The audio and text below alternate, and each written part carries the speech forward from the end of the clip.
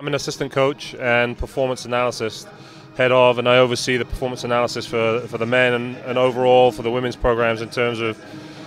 how that works and operates. So my role within the team is to work closely with Chris on the floor and off the floor.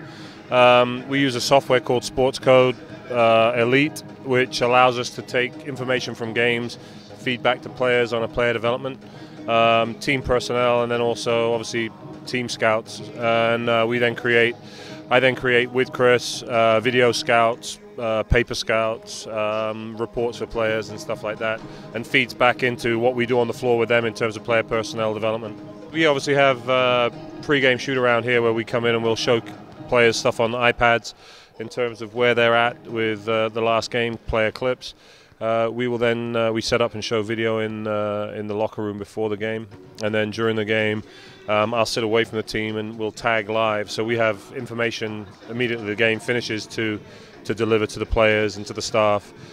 which we'll then sit down, look at and review throughout the evening, and create sort of a game plan to attack next day.